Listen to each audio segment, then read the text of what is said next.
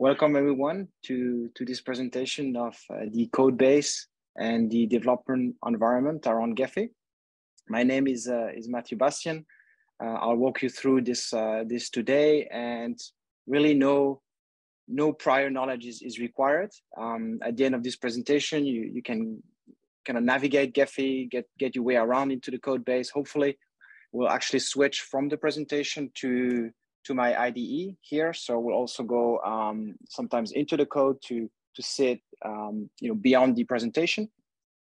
We'll start with an introduction of the architecture and some of the principles behind the design of the software. And then we'll move into one of the most important part is the APIs. That's kind of your entry point to the functionality. I was talking about the building part. So what the automation around testing the software and releasing it, and finally a bit about the local environment to develop. So I want to start with the architecture. So as you may know, Gephi is based on the Java programming language, and we're currently using Java 11. And then on top of Java, there is the NetBeans platform. So this NetBeans platform is creating foundations for many of the functionalities. It actually is also the foundation of which the NetBeans IDE is based on. We'll go more into details of what is NetBeans platform and the features it offers in this presentation. It's important because basically, once you get to know the Gephi codebase, you will also see NetBeans APIs being used, right? So some knowledge about the platform is needed if you want to modify Gephi's codebase. On top of that, we have the core Gephi modules, and these are actually separated from the user interface modules. The reason behind this is that you could create a command line tool with only the modules that are not the user interface. Actually, we've done that. It's called the toolkit. So Gephi can be used as part of a library using the Gephi toolkit.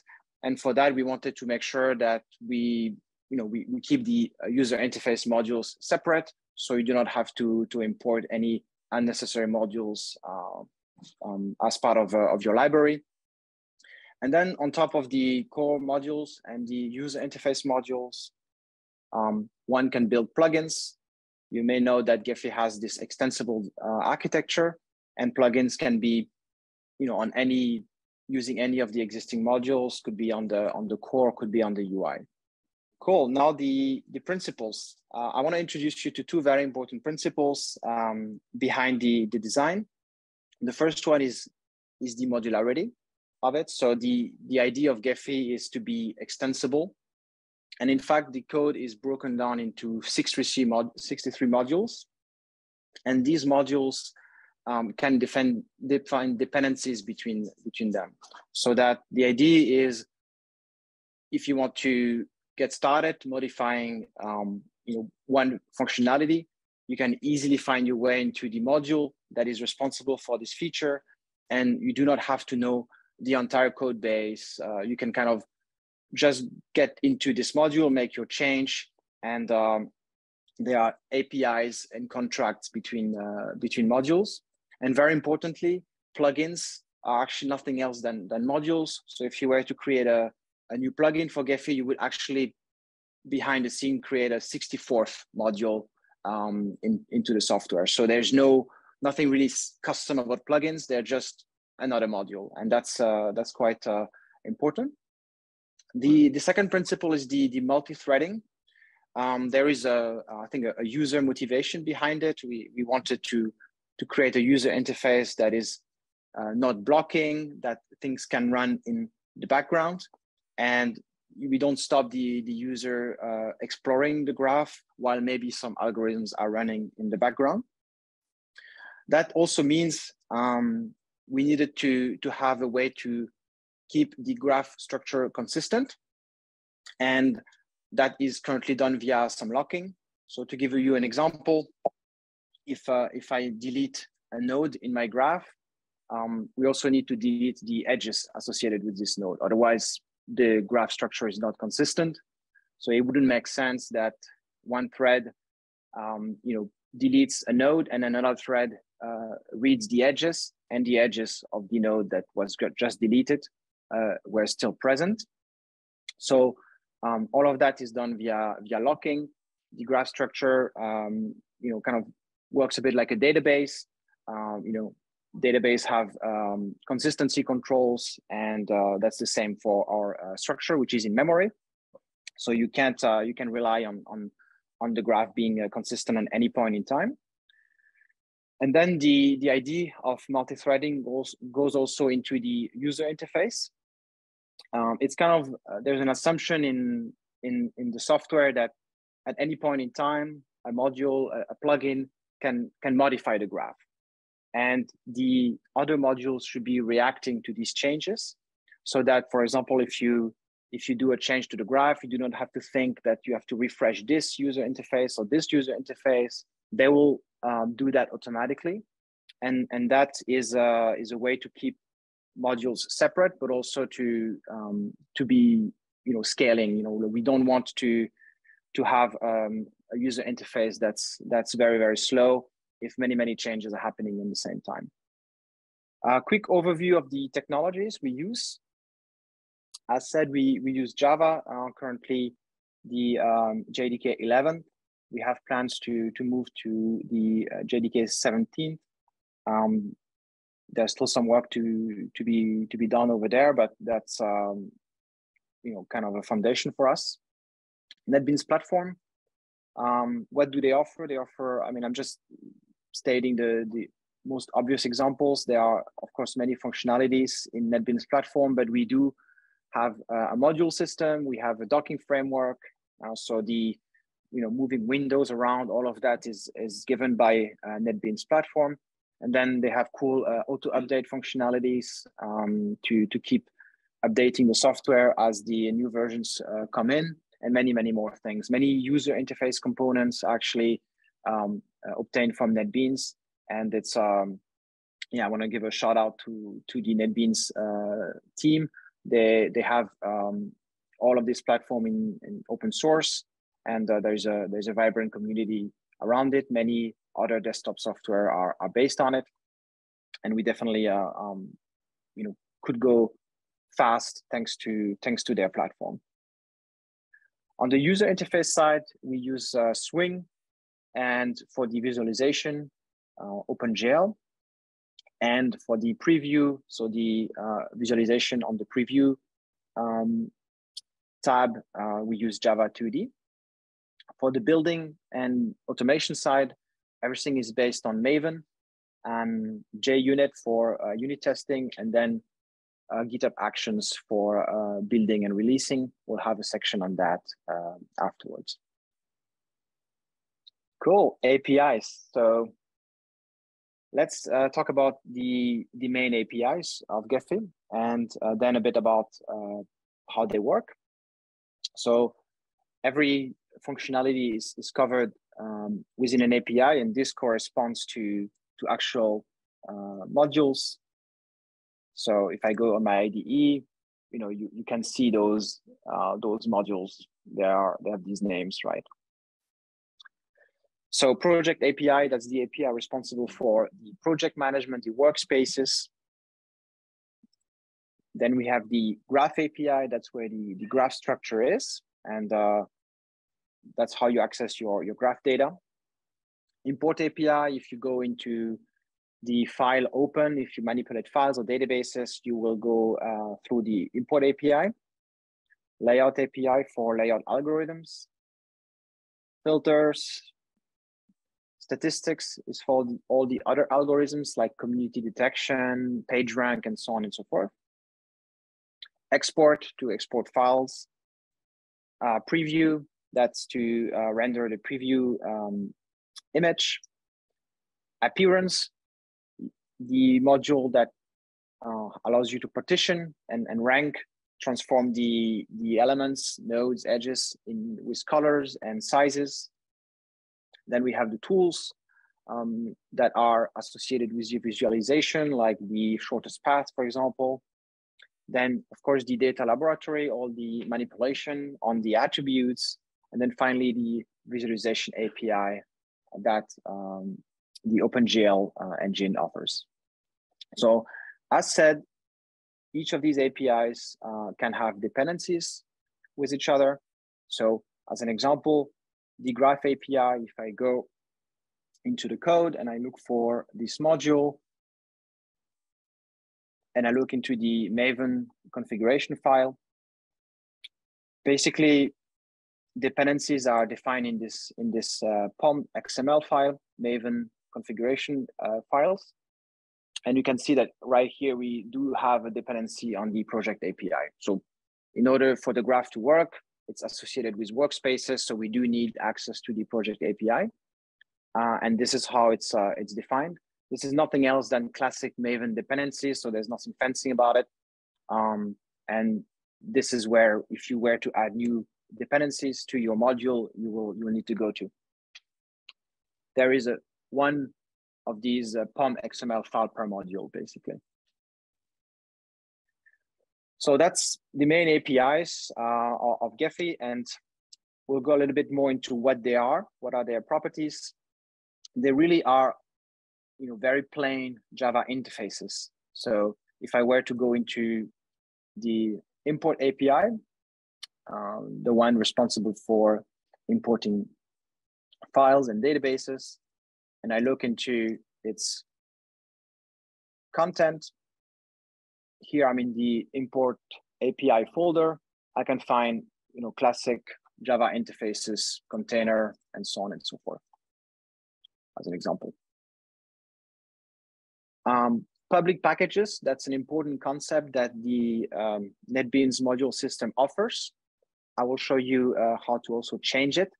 There is certain packages that you can set as public, and these are the packages that other modules will have access to. I'll walk you through an example. Most of our APIs have reached stability, where we do aim for backward compatibility, but we can kind of say, okay, this one is under development, and don't expect, we're kind of still working our way through refining the entry points and the APIs. And then, ideally they reach stability, and you can kind of build plugins on top of it and expect these to be stable over time. And yeah, documentation via the classic Java doc is available and should be complete for all the main APIs. That's the goal. Not always the best of quality in certain places, but certainly in most cases you have an entry point you can rely on. So taking an example of import API again, that's my module. We have a public package. It ends with this .api, the one I just showed you. And then there can be within the same module, the actual implementation of this API. So if I go back to my IDE, there's just another folder. Here we have the import container imp. It does import, implements the container. So within the same module, I can play with the API, I can play with the implementation. It's not in separate modules, but only the API is in the public package. So there could be also other things. If another module were to depend on import API, they will not be able to actually access the implementation. That's very important, because the idea of an API is that you hide the implementation details, and you can, if you want, replace this implementation later on. So we don't want another module to start depending on the implementation details that could be replaced later on. It's really this idea of a contract. Same for web APIs. You want the API to be offered to other modules, and that's it. No other access allowed. Since Java 9 and the module systems, this has also kind of been offered to outside of NetBeans as part of the JDK in a similar flavor. But yeah, the NetBeans platform is exists for a much longer time than Java 9. So they kind of came up with the system of public packages. You can define those public packages again in the POM file. They're listed here. So they're fairly easy to say these are the API, the packages that will be accessible by other modules. Again, that's in the POM file a bit down below. And that should be, it could also be empty, like there could be nothing. That's also fine. As an introduction to API design, I actually do recommend this book, Practical API Design. It's actually written by the architect of NetBeans platform and has inspired us heavily. It's an excellent way to get into that domain at a higher level. So I highly recommend it. Cool. Now let's talk about SPIs. Yeah. SPI means Service Provider Interface, and I'll spend some time here because as a newbie, this can create confusion. But once you get used to it, it's very simple. SPIs in Gephi are the ones that are meant to be extended. And at the end of the day, they have the same properties than APIs. They don't have the same role, but they're never mixed with APIs. Taking an example again of import API. As I said, we have our API piece. That's the one that other modules can depend on. And then we have the implementation in another package. And then we have the SPI package. And within the SPI, for example, we could have an importer interface. And then this importer interface is meant to be extended by every importer. For example, importer GXF, importer GML, or whatever other implementation of files we might come up with. And this implementation can be part of core Gephi modules, but they could also be part of your plugin. Basically, your plugin will implement this interface. We'll go into that example quickly. Also in the IDE. So in the SPI folder here, you have all these interfaces that are supposed to be implemented by plugins and whatever functionalities to import. So they will need to have a way to execute and so on and so forth. So these SPIs are also Java interfaces. They're also backward compatible. They're also, kind of controlled via the public packages. So kind of the same idea, but really they offer those functionalities to be extended. What are the SPIs we have today in Gephi? That's the purpose of this slide. We have the import SPI, I just show it to you. So this is how file, databases, and wizard importers are defined. We have layouts, we have statistics SPI, tools SPI, project SPI. This is also where the persistence providers are implemented. So you may know that in Gephi, you can save your project into a .gephi file. And this is extensible. So any module can add its data into this .gephi file by implementing a persistence provider.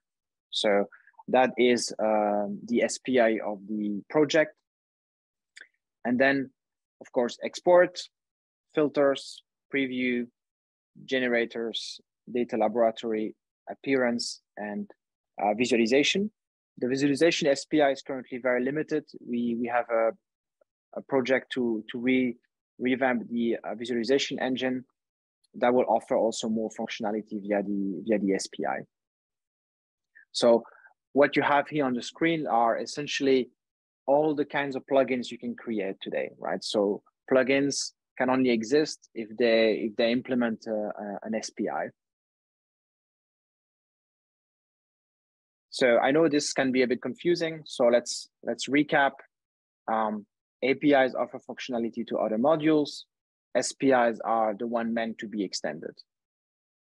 Plugins always extend an SPI.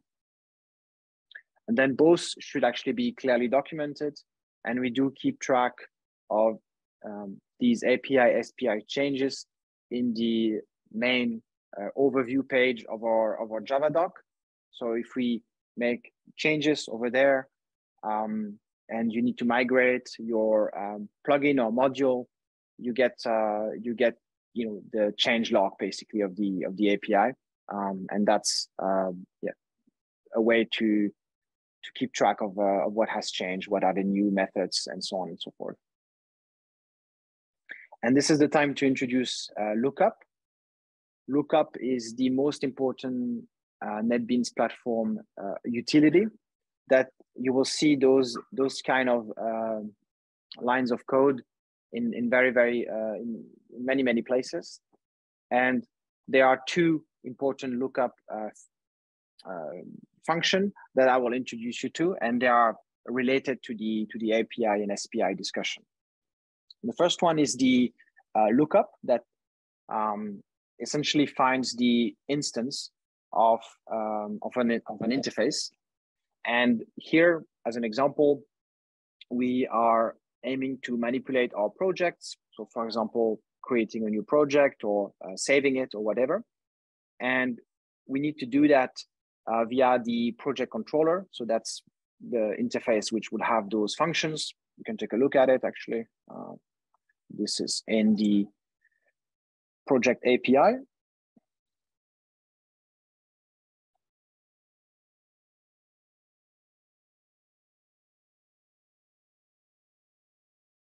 So a project controller might have a new project. So you want to manipulate this. And the lookup allows you to obtain the implementation of that controller without having to know, to have access to the implementation itself. So you obtain the instance of that service, and you do that via lookup. If you're familiar with dependency injection and annotation in web services, this is very similar. The service is a singleton, and doing this lookup allows you to respect the API and implementation separation. Then the second call is the lookup all, and this is very important as well. If you have, for example, a renderer, so the renderer is in the preview API, sorry, SPI. So we have an SPI for a renderer. So the ID in the preview domain for a renderer is to provide some functionality to render some objects. And at some point in the code, we'll need to retrieve all the implementation of renderers, and we'll do that through the lookup all. So instead of obtaining a single class, like the example above, we obtain a list or collection of all the renderers. And these could be renderers implemented in plugins, could be renderers implemented in the core modules, it doesn't matter. This is at runtime, adding new implementation of a renderer would then return it in addition of the other ones in this lookup all. We can take a look at the actual implementation of those renderers as a quick. So we'll get back to that, but that's in a separate module. Here we have the node renderer, and you can see that it does implement the SPI. So we basically say, okay, I'm offering a new functionality. It's called the node renderer. It implements a renderer, and the Gephi can find all of these renderers without having to know them by their package specifically. How does this work behind the scene is through an SPI annotation. So if I go back to my node renderer example, you can see that this annotation is above the service provider annotation. And basically what I'm saying here is that this class implements a renderer and offers a new implementation of the render SPI. And the lookup behind the scene will find all the class in your class path that implement this annotation, and that's how I will find it. If I would create just a renderer about how Gephi knows about new renderers, right? So if I were just to write this class, omitting the annotation, this lookup all call would miss my my node renderer. So it's essential to add this as well. So any new layouts, any new filters, any new renderers, basically can be added with implementing the SPI, adding this annotation, and here you go. That's all you have to do. And this is how you extend the functionalities of Gephi.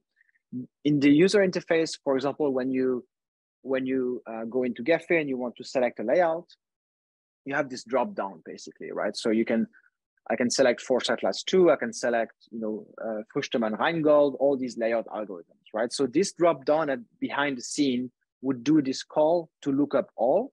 It says, okay, what are all the layout algorithms that are currently in my Java class path, find them all, and then we'll list them in this drop down. That's essentially, pretty much everywhere where you have a file menu to export, where you select a renderer, when you select a layout or filters, all of these are usually in lists or trees. And essentially these lists and trees are powered by the lookup all call behind the scene to find those implementation at runtime.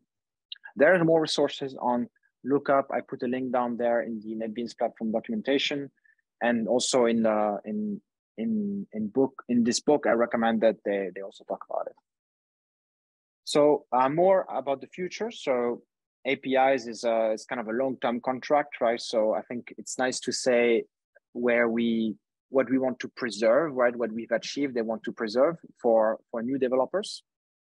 So in general, for every feature, we want to have that stable and clean and documented API, so that we can have a very nice discovery moment, right? So you kind of have the idea of extending preview, and you don't need to go too much into the code. You can start from the Java doc and read your way through, and everything is very clear. That's the goal. Of course, implementation can be replaced. That's the core principle of API design. It has happened actually many times in Gephi's history that we rewrote completely underneath modules with better implementation without altering the API or not altering it too much. And that will continue in the future. In fact, you can even, if you were to write a better version of a project controller, the lookup and NetBeans platform capability, you can also replace an implementation. That's not so known, but if you were to write a better project controller, you could say, this is my new implementation, and set it as a higher priority. And it will actually replace the default implementation. So you can not only extend Gephi, but you could also replace existing implementation. In practice, that does not really happen, but it's worth mentioning. You get the idea of how powerful this capability is. And yeah, of course, APIs, SPIs allow you to add new features. And we want to continue to make that separation between the core modules and the user interface modules. So that can be sometimes tricky because, of course, when you design a feature that needs some user input, you need to have some user interface. And modules themselves can be reused in other projects, and that is actually done automatically for you. If you go to Maven Central and search for Gephi, you will find all of its modules. So if you were to build a third-party application, like a cloud application or whatever, a library, and you just need certain Gephi modules, maybe just a graph structure, maybe plus the layout, you can pick and choose the modules you want, and this can serve other applications that serve other purposes. We have also the goal of providing clarity towards the users and developers of what we change, and use a semantic versioning. So if you do a patch version, you can kind of expect minimal API changes. Maybe we add a new method to an API, but that's it. For minor versions, we might want to add new APIs, and occasionally breaking the compatibility when really necessary, especially for under development APIs. And for major versions, so 1.0 and beyond, there we can kind of expect that from a 1.0 to a 2.0, we could completely rewrite APIs from scratch with major changes. Code structure. Start with the anatomy of a module. So as I said, we have 63 modules, and they all follow the same structure, and it's good to know what things mean. And there is then the module name. The source/main/Java would be the source. Then you have additional resources. That's quite important. Classic in Java, but this is where you would find your localization files, any additional files or icons or images, whatever. That's all based in the resource folder. And then all the tests will be in the test folder. And then very important, the POM XML file would contains your configuration, such as dependencies, public packages, and or whatnot. So every module would have those files, and when you create a new module for Gephi, basically you get this kind of Maven-like structure, and it follows the Maven conventions. Talking about conventions, if you browse the code base, you will find modules such as import API, so they finish with API. Then you will find something like import plugin UI, and then desktop import. And I'm going to explain you what is the role of each of these modules, so that it will make your navigation of the code base much easier. So the import API, as already explained in the examples, that's where you find the API, the SPIs, and the implementation of these APIs. There are one or two exceptions. For example, you can still find the filters implementation into this filters imp, but in the future, this will try to wrap everything into the import API, both the API and its implementation. The import plugin is where we do have the SPI implementation. So this is where you would find your GEXF importer and so on and so forth. That these two, API and plugin, actually are these core Gephi modules. So no user interface is defined in these two module types. That's the one you need if you want to have, for example, a command line application that is capable of importing all the file formats that Gephi supports. The SPI also has, sometimes UI components. So you can not only add functionality to Gephi, but you could also add UI panels, right? So if an export or an import has the need to configure itself via a user interface, you will also need to offer this user interface as part of an SPI, and this would be in the import plugin UI. So as an example, here, all of the graph format that we have, they are not, you don't have a panel to configure its import. The exception is the a spreadsheet. So there you have a whole wizard to import your CSV. We detect the content and so on and so forth. So we need to have some UI code that implements the importer UI. So again, an SPI, but only designed for the user interface. And then there's plenty of Java Swing code here to do the actual Swing part. But that's why you need, some SPIs are UI only. And for the reason I explained to separate the core and the UI modules. They are in separate modules. And that's the role of the plugin UI. And then finally, you have the desktop import. So this is all the remaining UI code. So this is, for example, where you would find the report panel, right? So when you import a file in Gephi, once the import is completed, you see this report. It tells you how many nodes, some errors and warnings. So this is something that is defined in the desktop import module. And as I told you, we have 63 modules in total. If you actually start counting all the modules that follow this structure, you have 17 API types modules. You have 11 plugin types modules, 6 plugin UI modules, and 15 desktop plugin modules. So in total, you have 49 modules that actually follow this convention. So, you could pick one other API, layout API, there's a layout plugin. Preview API, there is a preview plugin module.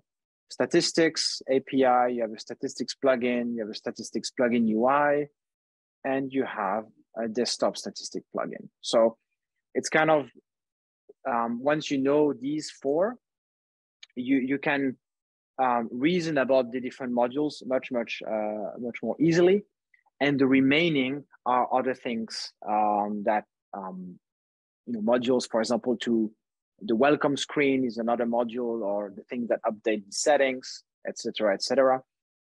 But they kind of, for the most part, follow this convention.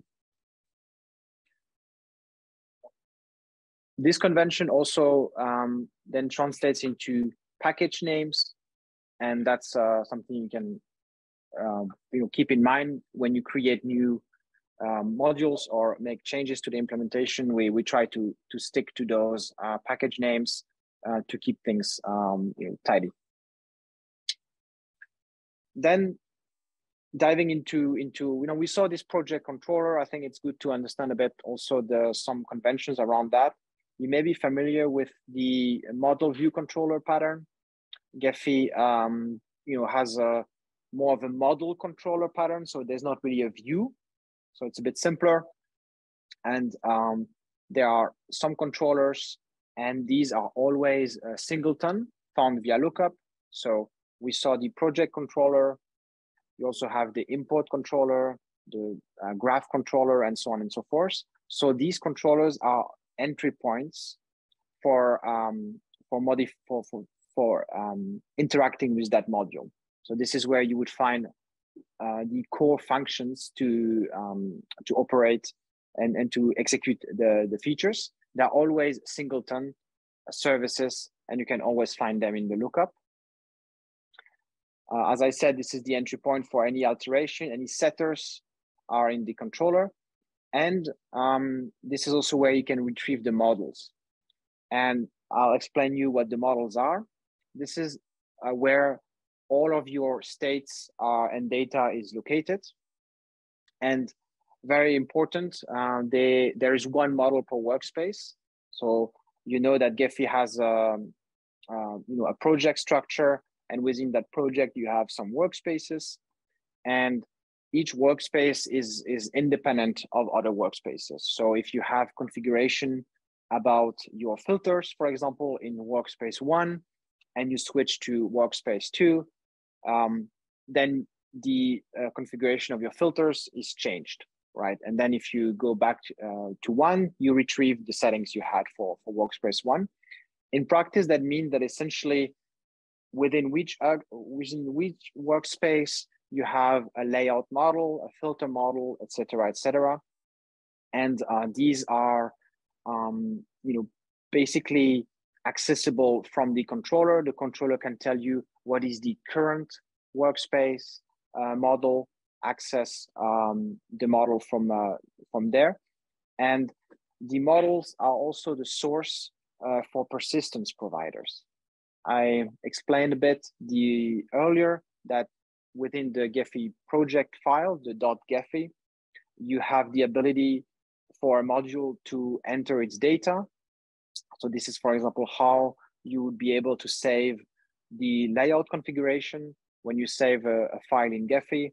We basically behind the scene ask all implementation of persistence provider. There is a layout persistence provider that will write some states into the Gephi file and will be able to retrieve its state as well when they are read. So this is your kind of serialization source. That's the model. And this is where all of your data is. So in summary, the models are the getters. This is where you get all the data. The controller, this is where you set all of the states and data. And there's no view in the current architecture. Look at the repository. Quick look. If you clone Gephi on GitHub from GitHub, sorry, you'll find this structure. So it's worth explaining quickly. What are you seeing? In the top folder, you have a that's a bit of a convention. We need to save the GitHub actions as file as part of the .github/workflows. We can take a look at it afterwards. And then all of these 623 modules, all the code base is within the modules folder. But there's one module that's a bit different that you need to know about. It's the application one. So this is the actual Gephi application that has dependencies of the all other modules. So in the NetBeans platform convention, you have modules and then applications. And back to your question of could we create another application with a subset of modules? Yes, that would mean that we have another application module. We have only one in Gephi, that's the Gephi app. And that's where you have more like configurations. There's not really any code in there. It's more like configurations about, the branding screen and the versions and some installer-based configurations. So there's a lot in there. I'm not going to go too much into details, but it's worth noting that this exists and also important for building. Then the source folder actually is not so interesting. It has some extra files like the macOS launcher and a few other things. So not really relevant for developers day to day. The POM XML at the root is very important. We can take a look at it. It has it acts as a parent. So Maven has this concept of multi-module repositories, and that's basically what we are.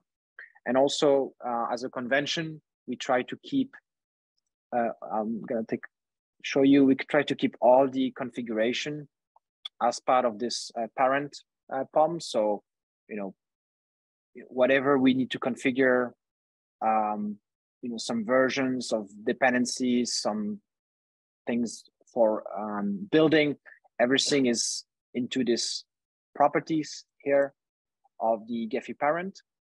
And every module essentially uses this parent, so they have access to its configuration. So they inherit this configuration, in other words. That's achieved with this classic parent into the Maven configuration file. So if you look for configurations, they are most likely directly in the parent. Sometimes they, when they are very specific, they could also be part of the POM XML of the module itself, but that's uncommon. We'll move to the final part of the presentation, how Gephi is built and released. And the building architecture is fairly simple and automated. We have a master branch, and when you commit to that branch, we trigger a GitHub action called build and test. It will build Gephi and run all of the tests. And if successful, that means that most likely you have not introduced a regression. If you develop a new feature, you can have a feature branch, do a pull request, and that follows the same path. Then the pull request runs the tests, and if those are successful, the pull request can be merged. So that is the day-to-day master branch, feature branch workflow. We also have release branches. So when we decide to create a new release, for example, 097, we would create a release branch, and the GitHub workflow, the GitHub Actions workflow then differ. There is then a release workflow that is doing a lot more. It will also run the build and test. So that's basically where the two overlap. But it will also produce the artifacts and upload them to Maven Central. Let me give you an example. If you go to Maven Central, when we build Gephi, all of its artifacts are uploaded, and you can see all of these modules that we talked about, statistics API, project API, all of these for every version. When we run the release workflow, it's artifacts, the jar and the NBM, which is the NetBeans module file format. Everything is uploaded to Maven Central. That also includes the actual binary of the app. So this is the Gephi without anything else. Here you would find the Linux version, the Windows version, the Mac version, and so on and so forth. We, as part of the release workflow, we also update the auto update site. Let me introduce you to how that works a bit. When you are in Gephi, you can be prompted to update to a new version. Behind the scene, this actually queries an XML file on our GitHub pages. And if there is a new version, we need to kind of refresh that XML file with the path of the new modules. So from 0.696 to 0.97. So there is a automated update of this XML file and modules as part of the auto update step of the release branch. What's important to note is that for this release workflow, we follow exactly the same process, whether it is a development release or a final release. The only difference is, and that's a Maven convention, we have not invented it, if the version name contains a snapshot, is finished by snapshot, it's development release. If it's not, then it's a final release. Development releases, we can do as many as we want. We can kind of overwrite if you like. I can show you how this looks like. In fact, this little 5 here, this gets incremented basically. So every time you do a new development release, you have a new, a latest version of the binaries. For a final release, this is not possible. Once you've done a final release for 0.9.7, you cannot overwrite your binaries. You have to do a new version 0.9.8. So that's the only important difference. Talking a bit more about releasing Gephi, it's entirely automated with the GitHub Actions. So reminder, if I commit to a release branch and my Maven configuration files do not contain snapshot, it will actually release the new version to Maven Central, and you can find them there. So there is a different path when it contains snapshots here. These are the development versions. These past Maven Central are the final versions. So you can find the binaries here for the latest version. If you download Gephi, essentially this is where you get your binaries. And again, we update the auto update site as well, so that if you open Gephi and your current version is 0.9.6, you do not need to reinstall Gephi to obtain the latest version, you will be prompted to update the 0.97, and that is done through the auto update. I can show you how this works a bit in practice. If you go to our Gephi repository, to the GitHub pages, and here, this is the XML file that NetBeans platform will query to obtain whether they are up to date or not. So in this XML file, it lists all the modules that Gephi requires and their current version. So this is the behind the scene resources for Gephi to know whether its current modules are at the latest version or not.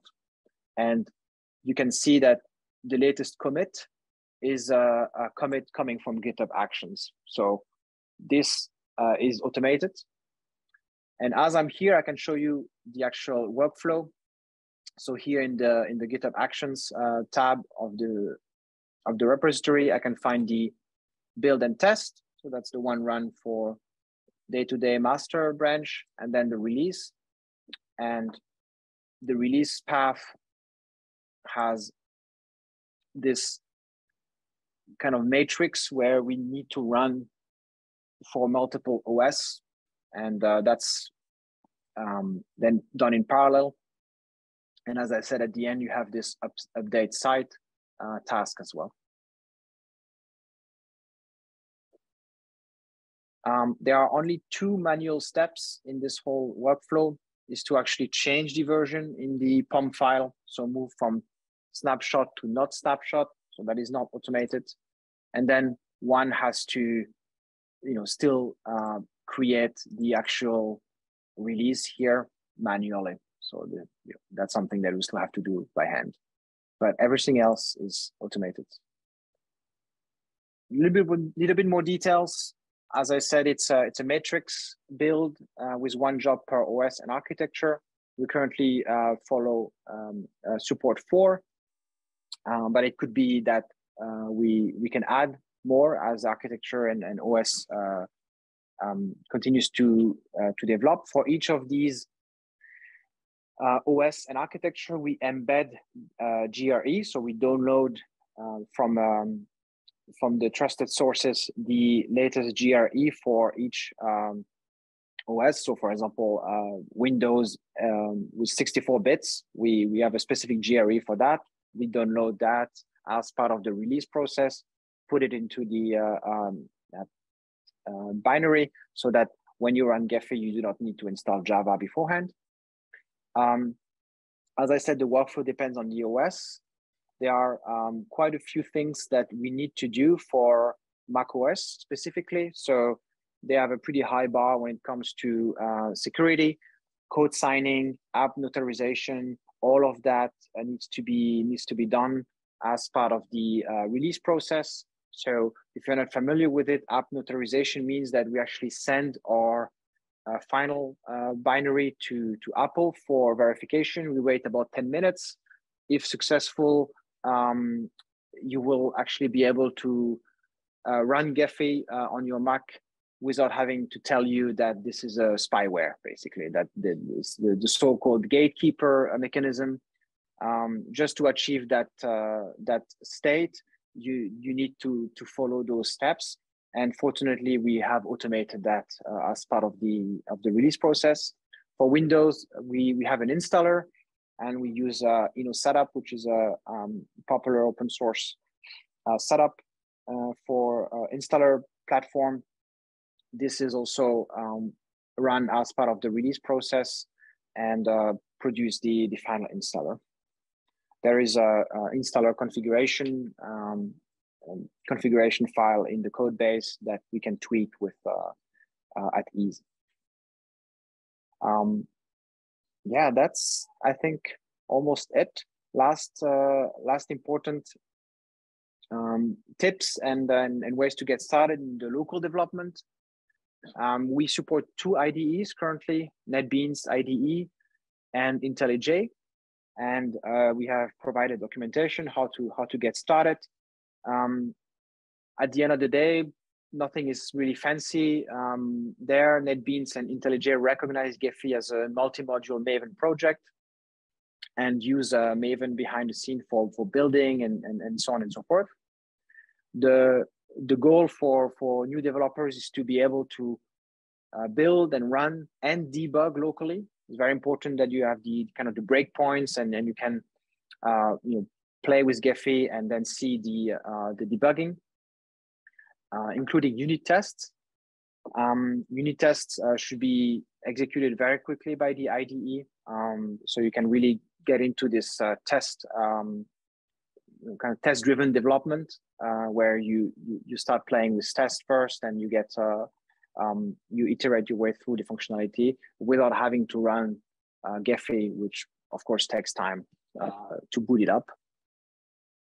So a few scenarios: if you are completely new to the code, you would need for the first time you get Gephi imported by your IDE, you would need to kind of build all the modules. So you can do that in IntelliJ, for example, by taking the topmost project folder, Gephi parent, and build it. Behind the scene, it will basically build all of the modules. Here, I have configured my IDE to actually run what's so-called a parallel Maven build. So it's building on 4 threads at the same time. It makes everything go quite a bit faster. You can configure that. So parallel Maven build is supported thanks to essentially the modular design, right? So modules depend on each other. Builds, it builds a tree. Of course, circular dependencies are not allowed. Therefore, they are able to start with the modules at the top of the tree and then go down all the way and do that in parallel. The last module that's built is always the app. So the application, also called the Gephi app. So that's the one that always is at the end because it depends, it has dependencies to every other module. So my build is successful. So, I could go into the run, and I would be able to run Gephi based on a local build. So that's your scenario if you're new to the code. If you start playing with changes and you make change to a module, for example, you change the import API module and you want to test your changes, you can do that immediately you have nothing to do. If you run unit tests, it will just work.